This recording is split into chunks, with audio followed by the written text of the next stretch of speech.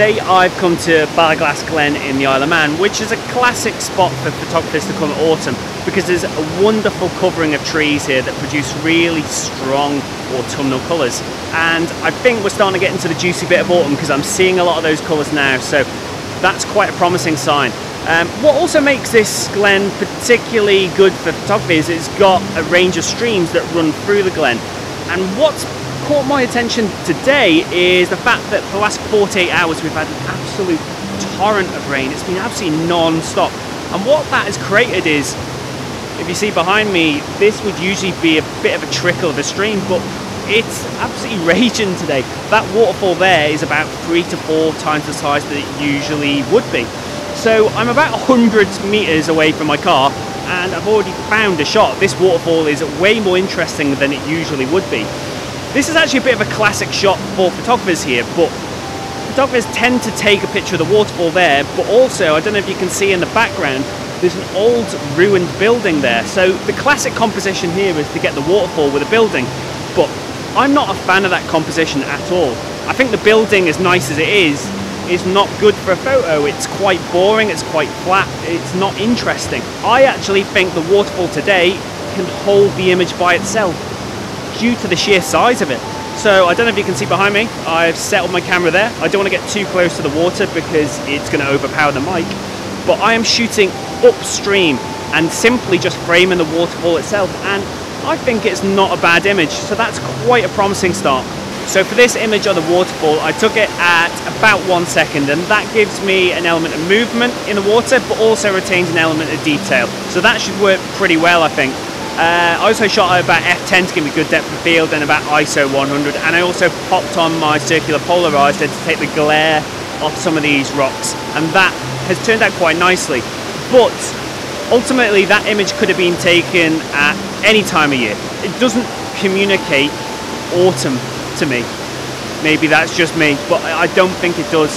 So I'm going to have a bit more of a look down the glen and see if I can find any compositions that really communicate the seasonal tone. And I think the key to that is finding leaves that have those browns, those yellows and those oranges in. That is going to be the key.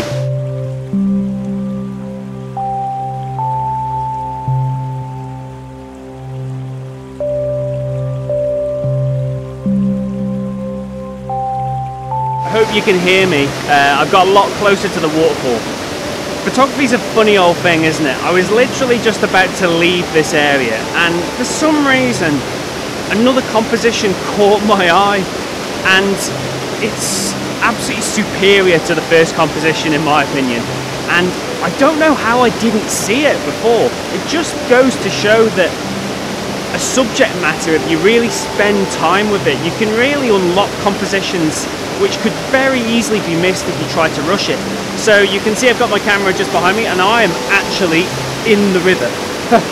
And I have got a lot closer to the waterfall, and I am now kind of shooting up against this torrent of water, and it's producing a really interesting foreground that's dominated by the waterfall, and then you've got the trees in the backdrop.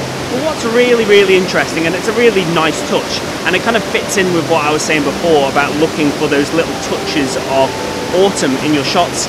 If you look, it may be quite difficult, but just on this rock here, where at the side of the waterfall, it's pasted with leaves that are stuck to the actual side of the rocks, and I'm putting those anchored in the bottom left of my shot, and it's kind of adding that little twist of autumn that I think was missing from the other image. And for me, this shot is absolutely superior to the other one, so I'm absolutely chuffed that I've managed to get this, and I really can't believe that I nearly walked away from it.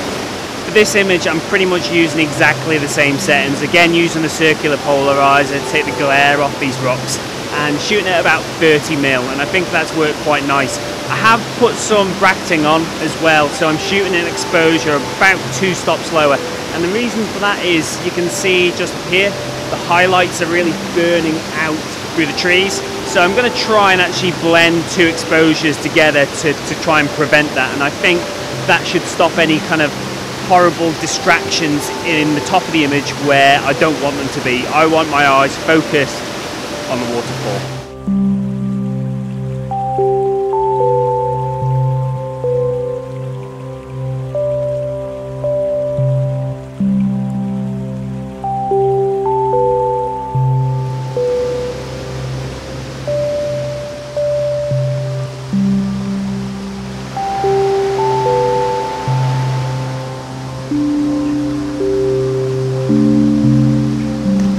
Just walked a little bit further downstream and I believe I have found the composition that I was looking for, that's got all of those autumn ingredients that I was looking for. So you can see my camera is just set up here on this rock here, and what's really caught my eye is if you look just behind the camera you can see that there's this big rock to the side of the river and it's plastered in absolutely gorgeous yellow orange leaves. And it just makes for a fantastic foreground.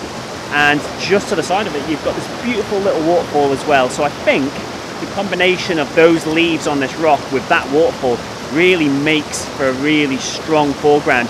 But this shot has got so much more going for it. Behind you've got the leading line of the river leading you back through the image. Also really interestingly, if you look just up there, you can see these lovely golden kind of colours in the leaves, and they're backlit by the sun, which is creating a really nice effect. And the contrast of that with the sort of dark air of the image here works really nice for the background as well. So I'm really quite impressed by this composition and I feel quite optimistic about it. Settings wise, I am shooting at f8 ISO 160 at 1.3 seconds to give that silky quality to the water while still retaining an element of detail. I've also got my wide angle lens on, shooting at 18mm because the scene demands it. It needs that wide angle perspective. And I'm probably also going to have to focus stack this, because if you look down here, these leaves on this rock are very close to my camera, so it's not going to be possible to get them sharp in one image. So I'm probably looking at a 2 to 3 image focus stack in order to get this image fully sharp.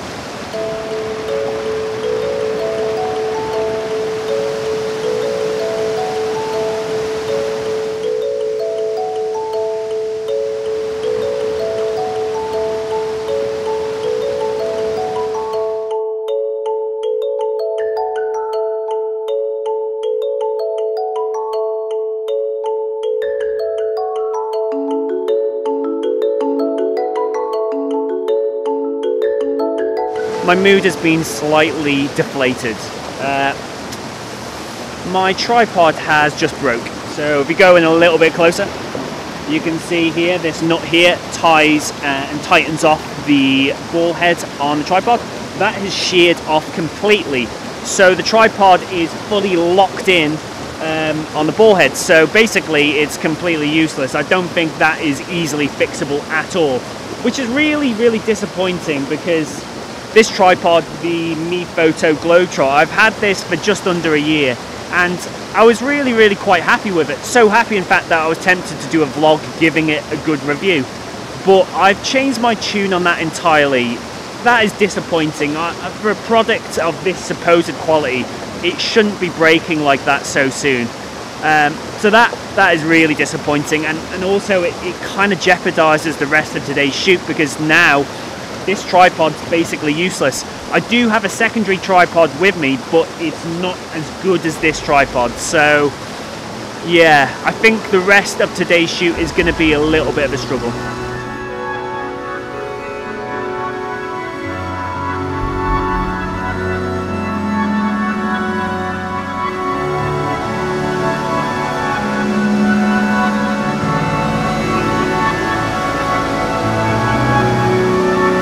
I've found another composition, and in true James Brew fashion, it's in a precarious location. I am sat on a boulder in the middle of a raging torrent. You can see my camera set up just there, and I'm still using the broken tripod. The ball head is locked in the upright position, so by finally adjusting the legs, I've managed to actually get this composition with it, so that's good. This composition, I think, has got an awful lot of potential. You can see the foreground just down here. These boulders with the water kind of swirling around them have an awful lot of interest, so that works well. But in the backdrop, You've got this wall over here which kind of naturally frames the shot on the right hand side. Again, you've got those backlit leaves with their autumn hues that are very, very effective. And yeah, it's quite a dark, well-shaded part of the forest here. So I think it really kind of highlights that contrast and really makes the colours punch that little bit more. Apologies for the background noise. It's really, really noisy here with this raging water. But it's really difficult to shoot vlogs like this without breaking that immersion. And I want to immerse you in my experience, and that means taking you into the thick of the action. In terms of settings for this, oh, I'm getting a wet ass here. Let's push back a little bit. In terms of settings, I am shooting at 1 second. Again, f9, 200 ISO, and about 24mm, and that's giving a nice effect. And I'm gonna focus stack this image again because the boulders in the foreground are very, very close to my camera. So I'm probably gonna go 2 to 3 shots focus stack.